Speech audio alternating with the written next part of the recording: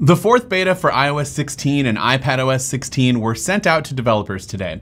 And while most of the changes are usually pretty small at this point in time, there are a few notable changes and additions worth pointing out for Beta 4. Starting with messages, Beta 4 now adds new limits for editing and unsend features in messages. So when you edit a message, the edit history is now sent to the recipient along with the edit. So the original content is visible.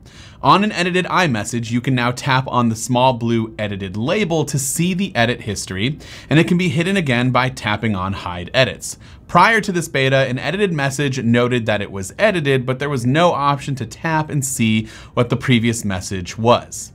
In addition to adding an edit history, iMessages can now only be edited a total of 5 times before the edit option disappears, but there's still a 15-minute window for making an edit.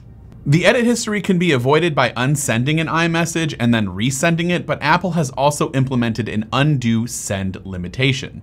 You're now only able to unsend an iMessage for up to 2 minutes after it's delivered, down from the original 15-minute window. ActivityKit Beta is now available in Beta 4, which will let app devs start creating apps that are able to take advantage of the new live activity feature that was introduced at WWDC for iOS 16. Now, developers can use ActivityKit to configure, start, update, and end a live activity.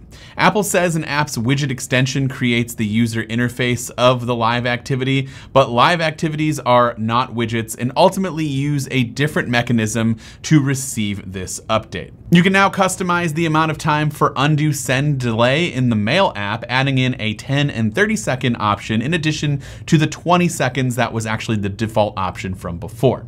There's a new graphic that displays the difference between each notification option, like stack, count, and list.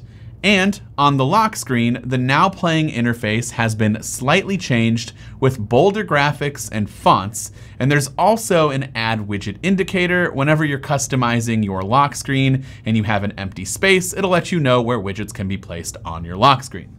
The home screen also received a slightly new interface when customizing.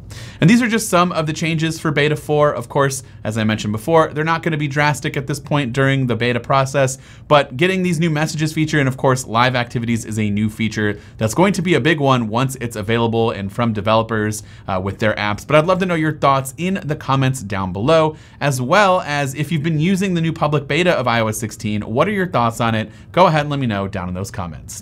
This has been Dan with MacRumors. Thanks so much for watching, and I hope to see you around in the next video.